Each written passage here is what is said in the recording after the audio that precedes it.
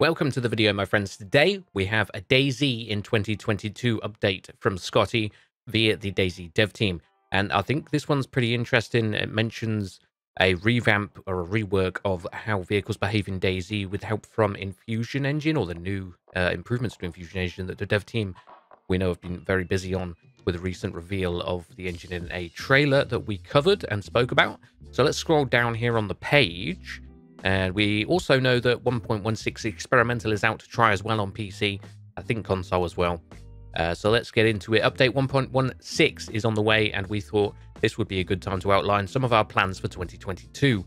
You'll be happy to know that we are committed to supporting DayZ throughout 2022 and will continue to release frequent updates that include a healthy balance of fixes, stability, balancing, and new content. As we mentioned at the end of last year, update 1.16 won't be packed with new features. Instead, we've chosen to tackle our backlog of issues and set a firm foundation for our future plans. With that in mind, we'd like to point out that update 1.16 has entered its experimental phase, and we expect its official release to occur on February 15th.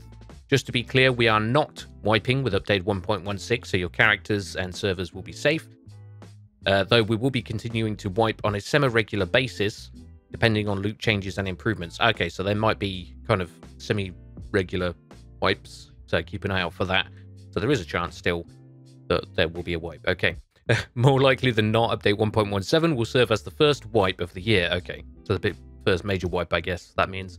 The reasons for this are purely balance related, and we will be making all relevant announcements beforehand.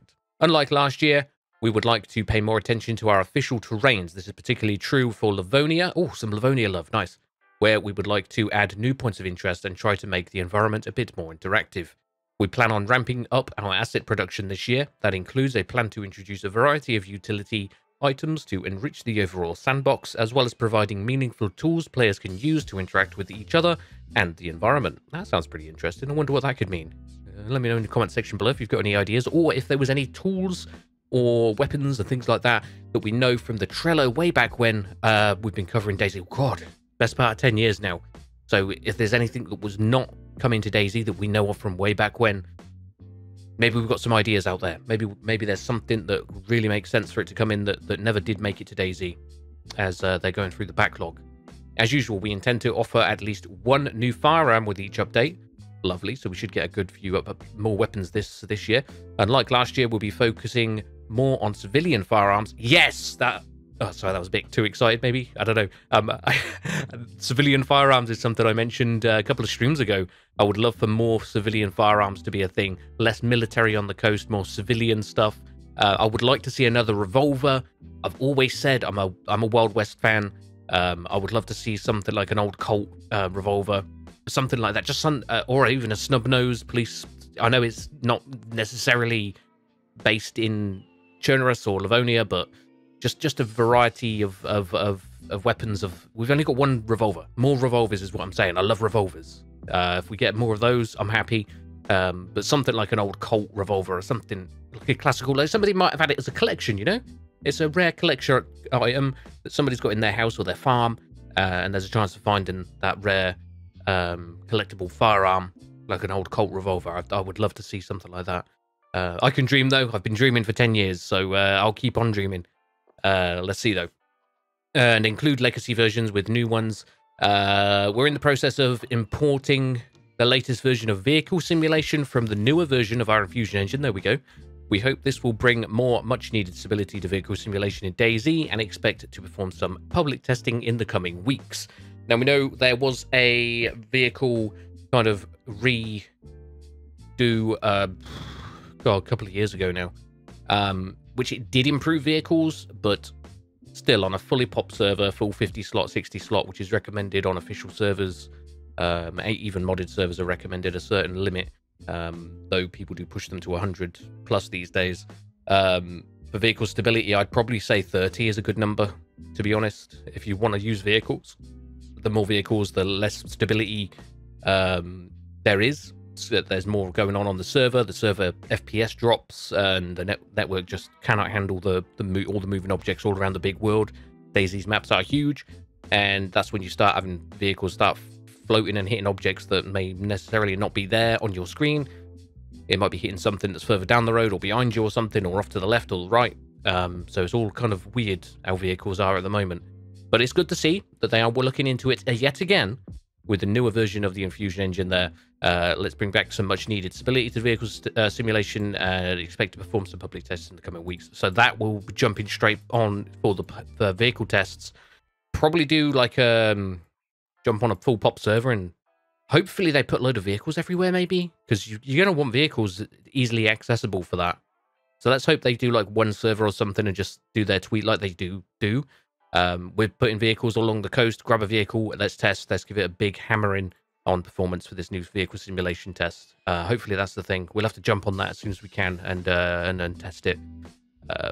Yeah, that's super exciting stuff because vehicles has been a bit disappointing. A really good simulation as a whole, if they can get, you know, the issues with lag and things like that and flying up in the air sorted. Other than that, the vehicles are really nice to use. Anyway, we plan on dedicating some of the time to control scheme on controllers. This includes adding more sensitivity options and additional VoIP functionalities. Speaking of controls, we also plan on revisiting the way users can bind various gestures to keys. Seasonal events will return this year, which we plan on spicing up with new content and features. So Halloween events and all that good stuff. Probably Valentine's Day as well. We had the Bears. I think the Brian Bears won Valentine's Day many moons ago, which I think is still in the game. So yeah, that'd be good to see some new content for those and features. And last but not least, we are enriching and expanding upon Hannah's Law. If anybody can let me know what Hannah's Law is, that doesn't ring any bells to me. I know I've been away a bit this year playing other games a lot, as I have covered DayZ for best part of 10 years, solely DayZ. I've enjoyed having a bit of a break, and my God, I enjoy DayZ so much more through, you know, playing it a little bit that I do now compared to 24/7 back in the day. Oh my God, those that have been around that long know how long I've been around DayZ and how much I played it. Thousands of hours in DayZ, multiple thousands of hours. But Hannah's Law doesn't ring a bell to me. Which has already been introduced in previous DayZ update videos. Both the publisher and production departments will be working on support the law, both in-game and through our other media. Let me know in the comments section below. I'll read up on it. I'll catch up on that. We plan on releasing 5 updates this year. So that's a good amount. That's a good amount. 5 updates. They've been really racking them up, the updates and the good content through DayZ. There was a moment, I know DayZ has been in some shite positions. It's yeah, very good place right now. I have no doubts about the team that are working on DayZ now. Adam is extremely talented and a very good vision. Just in the mouse on its own, you can tell you know what vision is about in DayZ for the team, and he's got a real passion for it just off of the mouse on its own. Forget about DayZ. You just go off of his creation, the mouse, the lore, the map, what he's done with other people through the modding of the mouse features and content. It's the 11 out of 10 in my opinion. The atmosphere on that and the immersion on the mouse, and I've got no worries. Let's just say I've got no worries about that. I can't put it into words that how happy I am that it's Adam that's design lead. And anyway, we'll carry on. I could gush over Adam too much. I've known Adam for a long time. He's a good friend as well. So it's yeah, I've got no doubts about that. So trust me, there's no worries on that side of things. So what have we got here? Let's get back to it. Another thing we'll be doing, working with our partners and community to improve and maintain the game's performance and stability. So performance, for those that weren't around way back when, before we did the partial infusion renderer with legacy technology, performance was shocking, terrible. I know most of us had older PCs back then, but when they did do the change for render performance, people didn't believe it. Once I got my hands on the renderer, we're talking like 15, 20, 25 FPS at the best. Up to 60 plus FPS was the improvement on my old PC. New PC, I'm looking at 100 plus FPS. So more performance and stability? Yes, please. I don't know how they're going to squeeze more out of it, but we'll have to wait and see. This includes ensuring as much as possible that older generations of hardware are not left behind. Good to hear. A couple of final notes first. We'll be expanding our team, so if you're interested in working at DayZ and know someone who is, there we go, expanding the team again, then make sure to check out the career page. I'll link that in the description below and probably pin it as well in the comment section. Anybody interested, get your applications in for the dev team. And if you'd like to get your hands on some cool DayZ clothing and accessories, then make sure to head over to our merch store, which actually I just received some from the DayZ dev team. So thank you very much to the DayZ dev team for sending me a new t-shirt, metal travel mug thing, and a new hoodie. Thank you again, DayZ dev team, for sending that over. I really do appreciate it. And that is it for now from Scotty on behalf of the DayZ dev team. Let me know in the comment section below your thoughts. I know I rambled a little bit there, but I do get passionate. I might not be around as much as I used to be. As I've said, I've been around for 10 years. It's got to be 10 years, including Arma 2, DayZ mod. It's got to be, hasn't it, easily? I know it's 9 years at least, I think, since DayZ mod. 2011, I think, right? Still a good place to be, DayZ. Still a good survival game. Still the best out there, in my opinion. Still gives me the shakes when I do come back to it. That DayZ adrenaline rush, you know what I'm on about. No other game really gives it you. You do get a little inkling. I've had a little bit in like PUBG, stuff like that, but it's like another level in DayZ when you get shot at. It's an insane place to be, and I've met so many people around DayZ and made friends that just friends for life, really.